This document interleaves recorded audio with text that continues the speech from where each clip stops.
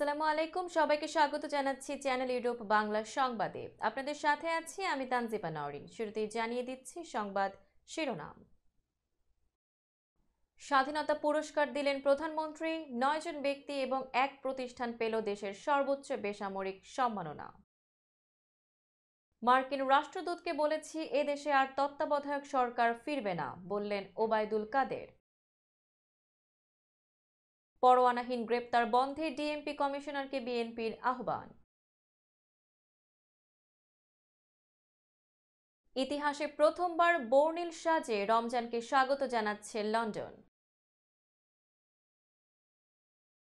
বৃহস্পতিবার থেকেই রোজা রাখছেন পাকিস্তানিরা, বাংলাদেশ ভারতে শুরু শুক্রবার থেকে।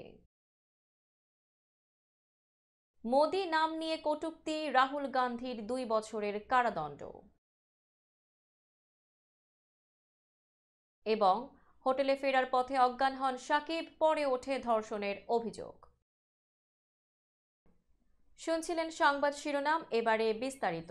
প্রথমেই বাংলাদেশ প্রসঙ্গ।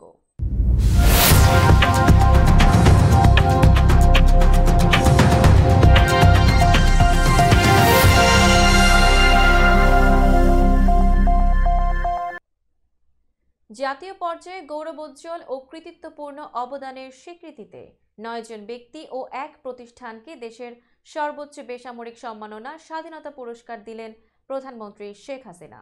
বৃহস্পতিবার রাজধানীর ওসমানী স্মৃতি মিলনায়তনে তাদের এবং তাদের প্রতিনিধিদের হাতে স্বাধীনতা পুরস্কার তুলে দেন সরকার প্রধান।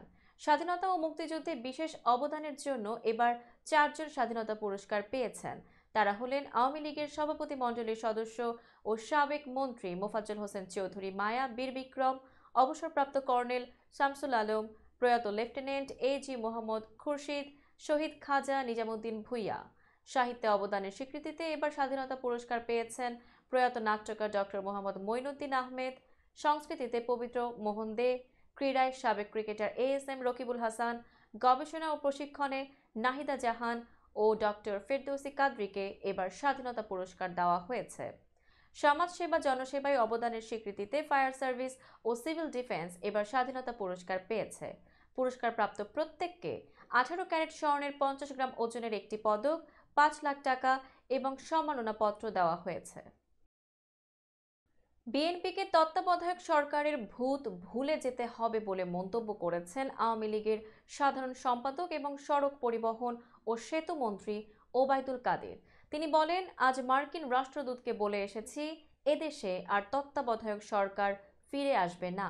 বুধবার বিকেলে ঢাকা বিশ্ববিদ্যালয়ের টিএসসি মিলনায়তনে আয়োজিত আলোচনা সভায় এসব কথা বলেন তিনি। জাতির পিতা বঙ্গবন্ধু শেখ মুজিবুর রহমানের 103তম জন্মবার্ষিকী উপলক্ষে এই আলোচনা সভার আয়োজন করে বাংলাদেশ ছাত্রলীগ। আলোচনা সভায় বিএনপিকে উদ্দেশ্য করে ওবায়দুল কাদের বলেন, বড় বড় কথা ছাড়ুন, তত্ত্বাবধায়ক সরকারের ভূত নামিয়ে ফেলুন।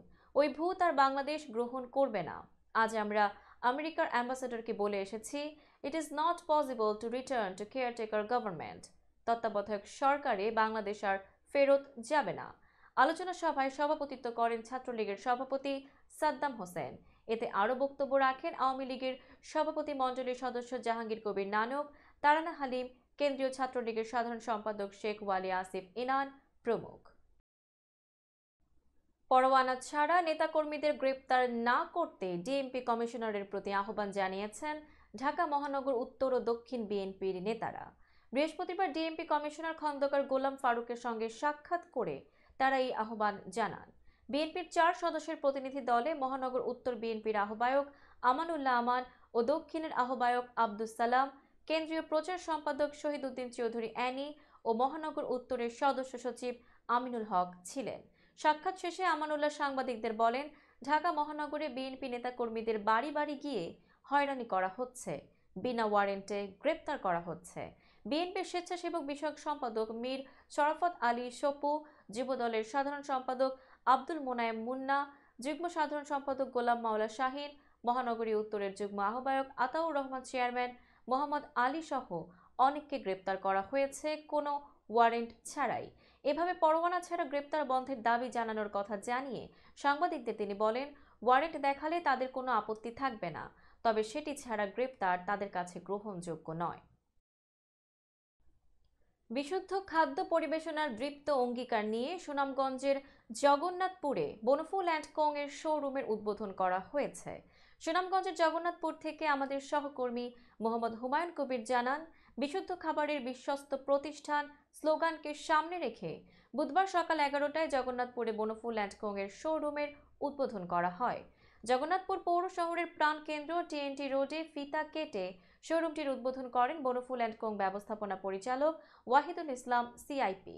এ সময় জগন্নাথপুর উপজেলার ভারপ্রাপ্ত চেয়ারম্যান আবুল হোসেন লালন, জগন্নাথপুর পৌরসভার panel mayor সাফরোজ Islam Munna, Banaphul and কং এর সিনিয়র সহ মহাব্যবস্থাপক সেলস জামশেদ উদ্দিন, মার্কেটিং বিভাগের সহ মহাব্যবস্থাপক পিপলু বড়ুয়া, ম্যানেজার পরিদর্শন আলমগীর, সাবেক পৌর কমিশনার লুৎফুর রহমান মুরব্বী, আরব আলী, ব্যবসায়ী আহম ওয়ালিউল্লাহ, যুক্তরাজ্য প্রবাসী সিদ্দিকুর রহমান, মোহিত মনির, শোরুমের পরিবেশক জাহাঙ্গীর আলম, মোহাম্মদ শাহ আলম, ব্যবসায়ী আলী আহমদ, প্রবাসী তকলুস মিয়া, সোহেল উদ্দিন সহ আরও অনেকে উপস্থিত ছিলেন। এর আগে সকাল 10টায় মিলাদ ও দোয়া মাহফিল অনুষ্ঠিত হয়। এতে মোনাজাত পরিচালনা করেন হাফিজ নুরুল হক। এ সময় বাজারের ব্যবসায়ী সহ অনেকেই উপস্থিত ছিলেন। আমাদের কুমিল্লা জেলা প্রতিনিধি মোহাম্মদ হাসান মজুমদারের বরাত দিয়ে জানা গেছে, কুমিল্লার 14গ্রাম উপজেলার 2 নং উজিরপুর ইউনিয়নে পবিত্র মাহে রমজান উপলক্ষে সুবিধাবঞ্চিত 150 পরিবারকে ইফতার সামগ্রী বিতরণ করে জগমোহনপুর প্রবাসী ফোরাম। অত্র ইউনিয়নের বিভিন্ন গ্রামে বসবাসরত গরিব ও অসহায় পরিবারের মাঝে ইফতার সামগ্রী বিতরণ করা হয়। সংগঠনের সদস্যরা ইফতার সামগ্রী অসহায় মানুষের বাড়ি বাড়ি গিয়ে পৌঁছে দেয়। এই উপলক্ষে আয়োজিত অনুষ্ঠানে প্রধান অতিথি ছিলেন জগমোহনপুর প্রবাসী ফোরামের প্রধান উপদেষ্টা আব্দুল মান্নান সর্দার। সংগঠনের উপদেষ্টা মণ্ডলীর সদস্য মহিউদ্দিন রিঙ্কুর সভাপতিত্বে অনুষ্ঠানে বিশেষ অতিথি ছিলেন সংগঠনের সাধারণ সম্পাদক মোহাম্মদ সোহেল রানা। সংগঠনের ধারাবাহিক আয়োজনের অংশ হিসেবে ইফতার সামগ্রী বিতরণ করা হয়। পবিত্র মাহে রমজান উপলক্ষে সুবিধাবঞ্চিত পরিবারগুলো প্যাকেট ভর্তি ইফতার সামগ্রী হাতে পেয়ে সংগঠনের সকল সদস্যদের প্রতি দোয়া ও কৃতজ্ঞতা প্রকাশ করেছেন অসহায় পরিবারের সদস্যরা। এবার প্রবাস সংবাদ।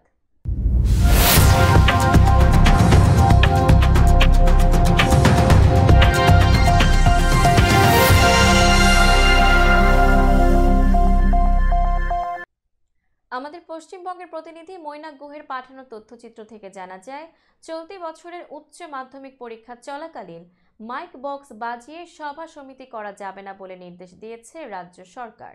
কিন্তু এদিন পশ্চিমবঙ্গের মুর্শিদাবাদের কান্দিতে দেখা গেল অন্য চিত্র। প্রাথমিক বিদ্যালয়ের পঠন পাঠন বন্ধ রেখে দেখা গেল তৃণমূলের দিদির সুরক্ষা কবচ কর্মসূচি উপলক্ষে নেতাকর্মীদের নাচ গানের সঙ্গে দেদার খাওয়া দাওয়ার আয়োজন। সোমবার বিদ্যালয়ে চলাকালীন সময়ে দিদির সুরক্ষা কবচ কর্মসূচি পালন হলো মুর্শিদাবাদ জেলার কান্দি মহকুমারে বড়ইয়া ব্লকের নিমা প্রাথমিক বিদ্যালয়ে। ঘটনাকে ঘিরে শুরু হয়েছে তুমুল বিতর্ক।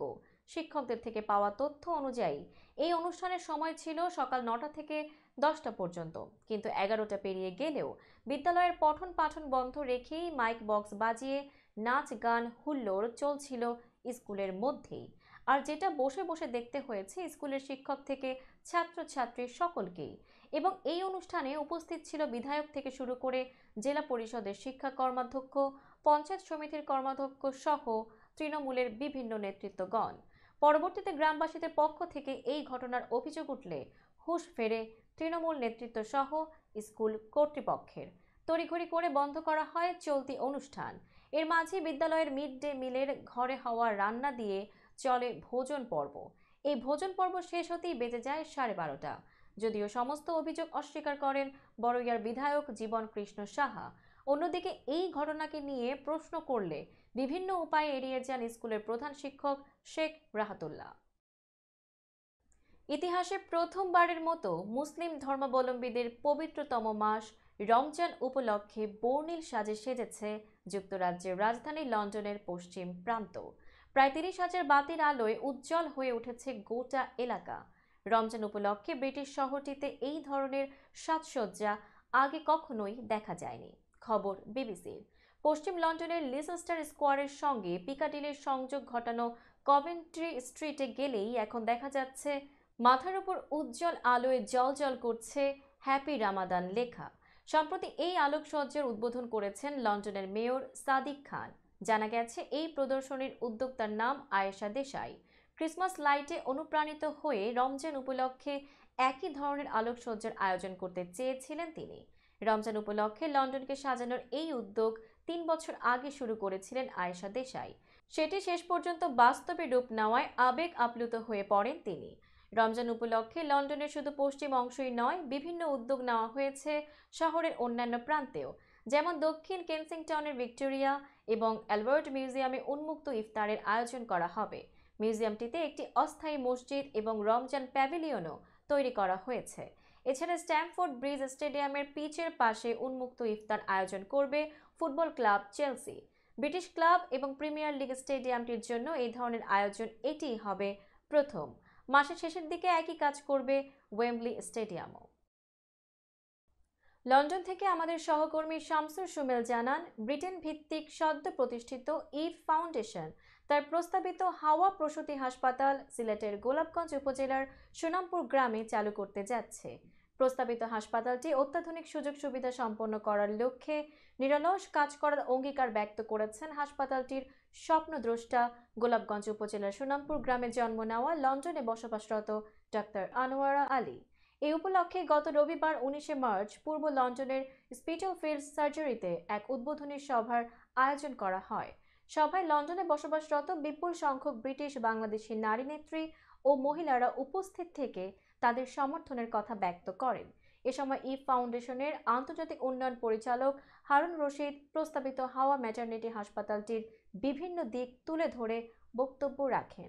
অনুষ্ঠানে অতিথি হিসেবে উপস্থিত ছিলেন ব্যারনেস পলা মঞ্জিলা উদ্দিন, জনপ্রিয় টিভি চ্যানেল এনটিভি ইউরোপের CEO Sabrina Hossain, channel Europe টিভির চেয়ারম্যান রেজা আহমদ ফয়সাল চৌধুরী শোয়েব, ইস্ট লন্ডনের নিউহাম বরোর কাউন্সিলর ও ক্যাবিনেট মেম্বার মমতাজ খান, সোশ্যাল ওয়ার্কার আমিনা, আইনজীবী শাহনাজ শিল্পী, নারী নেত্রী হোসনে আরামতিন, নারী নেত্রী Nazma baby, Fatema Nargis, Rokeya Ali, Jennifer Lakshmi, Yasmin, Sajida lovely, Sultana, Jahanara ও টিভি রিপোর্টার এমদাদ হক সহ কমিউনিটির বিশিষ্ট মহিলা ব্যক্তিত্ব। মহিলারা ডাক্তার আনোয়ারা আলীর উদ্যোগের প্রশংসা করে বলেন, সিলেট তথা গোটা বাংলাদেশে গর্ভকালীন গরিব মহিলাদের সমস্যা সমাধানে সরকার সহ সমাজের ধনী মানুষরা একরকম নীরব ভূমিকা পালন করছেন, যার কারণে গর্ভকালীন সময়ে সুচিকিৎসার অভাবে অনেক মা মারা যাচ্ছেন। ডাক্তার আনোয়ারা আলী চ্যানেল ইউরোপের সাথে কথা বলতে গিয়ে বলেন, আমার দীর্ঘদিনের স্বপ্ন গরিব মায়েদের জন্য কিছু করা। তিনি সমাজের সর্বস্তরের মানুষের সাহায্য সহযোগিতা কামনা করেন এবং এই ব্যাপারে সমাজের বিত্তবানদের এগিয়ে আসার আহ্বান জানান। I am proud to announce we are on our way to building a new maternity hospital in rural Sylhet, Bangladesh. That's all of us together. The people here today, you are going to be the founding mothers of Hawa Hospital. The hospital is named after the first mother, Hawa Bibi radiallahu anha, and we draw strength and courage and compassion from her stories and her honourable position as the first women in Jannah. Especially street kids, especially kids who have been trafficked into God knows horrendous situations. And I've spent a lot of time tracking children in Bangladesh, trying to rescue them from very, let's say, very, very difficult situations. And that got me interested in, you know, the makeup of the family, and in particular mums. You know, what does it take for a mum, for example, to abandon a child? Does she? This sort of stuff. You know, I don't do that at all. The government's doing their bit. They have a part to play. Okay, they're doing their bit. NGOs and charities have to do their bit. We have our bit to do. Saudi আরব থেকে আমাদের প্রতিনিধি আব্দুল্লাহ আল মামুনের বরাত দিয়ে জানা যায়, পবিত্র মক্কা ও মদিনাতে রমজানে মুসল্লিদের 10 দিন নামাজের জন্য বিশেষ ছাড় ঘোষণা করা হয়েছে। সৌদির হজ ও ওমরা মন্ত্রণালয় ঘোষণা করেছে যে রমজানের শেষ 10 দিনে মুসল্লিদের জন্য মক্কার পবিত্র গ্র্যান্ড মসজিদ এবং পবিত্র মদিনার মসজিদে নববীতে নামাজ পড়ার কোনো অনুমতি নেওয়ার প্রয়োজন নেই। মুসল্লিদের এক প্রশ্নের জবাবে অফিসিয়াল টুইটার অ্যাকাউন্টের মাধ্যমে সুবিধাভোগী পরিষেবা বিভাগের পক্ষ থেকে এই বিষয়ে জানানো হয়। বিবৃতিতে বলা হয়, পবিত্র 2 মসজিদে নামাজের জন্য রমজানের শেষ 10 দিন কোনো অনুমতির প্রয়োজন নেই। তবে হজ মন্ত্রণালয় বলেছে যে ওমরা পালন বা মসজিদে নববীতে রওজা শরীফ জিয়ারত ও পরিদর্শনের জন্য অনুমতি বাধ্যতামূলক। এই প্রক্রিয়ার জন্য অ্যাপয়েন্টমেন্ট নিতে হবে। নুসুক বা তাওয়াক্কালনা অ্যাপ্লিকেশনের মাধ্যমে নিবন্ধন করতে হবে। তবে শর্ত থাকে যে কোনো করোনা ভাইরাস সংক্রমণ বা সংক্রমিত ব্যক্তি ওমরা পালন করতে পারবেন না। এবার চলে যাচ্ছি আন্তর্জাতিক প্রসঙ্গে।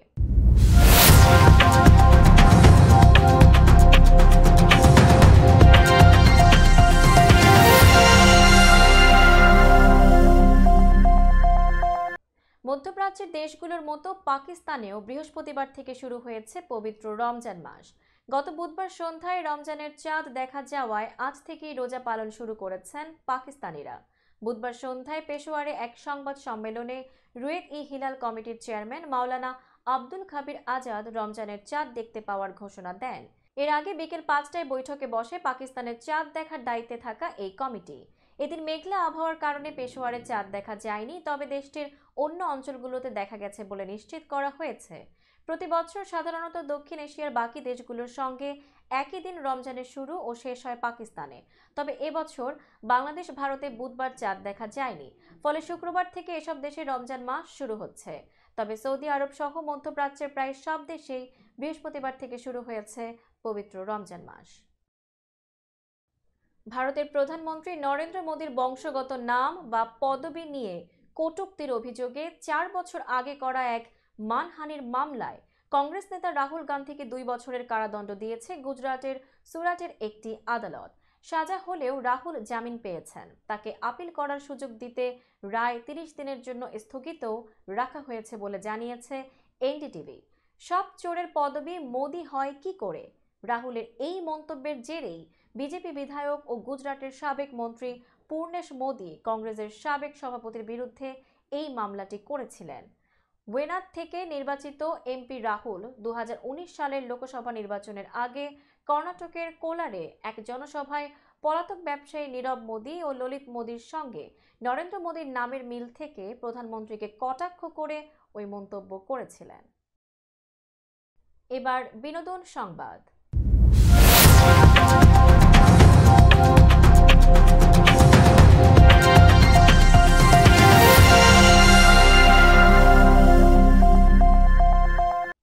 চলচ্চিত্র প্রযোজক রহমত উল্লাহর বিরুদ্ধে মামলা করেছেন চিত্রনায়ক শাকিব খান।